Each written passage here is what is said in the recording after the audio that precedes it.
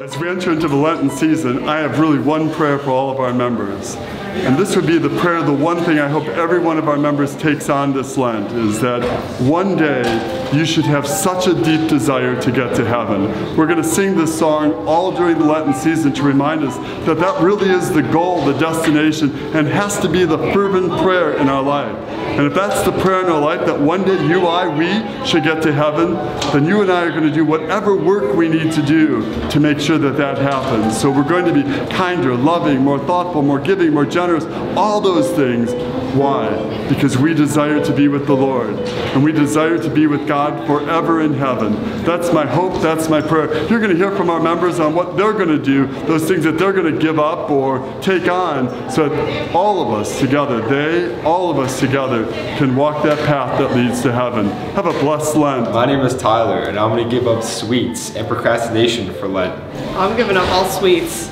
Sweets and fried foods, but more importantly, we're focusing on our prayer lives. For Lent, less complaining and more joy. I think I would want to give up screen time just a little bit, spend more time with my family, just more quality time with everyone else and God. I think for Lent this year, I am going to give up one thing that I especially like, is probably my evening Corona with every meal.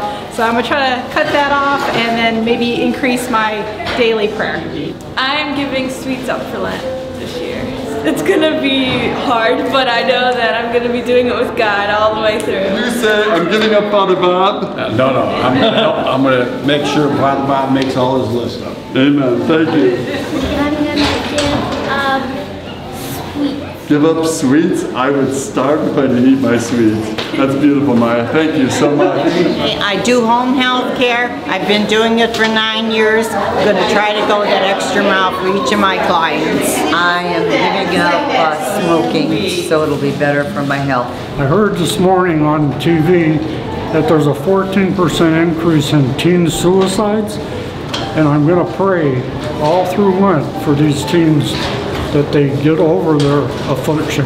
Hi, my name is Bob. What I'm going to do this year for Lent is send gift letters to individuals of either family, friends, or people that maybe are just partially acquaintances that have influenced my life, or that maybe I've influenced theirs to be more faithful. So basically I'm just going to send out letters of gifts of thank you, that they are basically my gifts from God, including my family and friends, my children, grandchildren, and others. So that's what I'm going to commit myself to do this year for Lent. What I'm going to do for Lent is I'm going to make some time to prayer every morning and afternoon. As long with going praying, I want to make sure I get close to all my family and friends through this time of Lent. Hello, my name's Sue. After a lot of thought and prayer, and I'm proud of myself that I actually know what I'm doing this early before Ash Wednesday.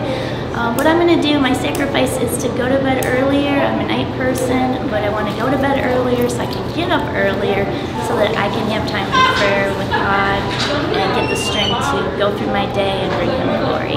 I am giving up for Lent being negative. Okay, what am I giving up for Lent? I don't think I'm giving anything up for Lent. I think what I'm going to do is spend more time, quiet time, and focus myself with Jesus and give myself time to be able to pray, which, as you know, I don't have much time to do.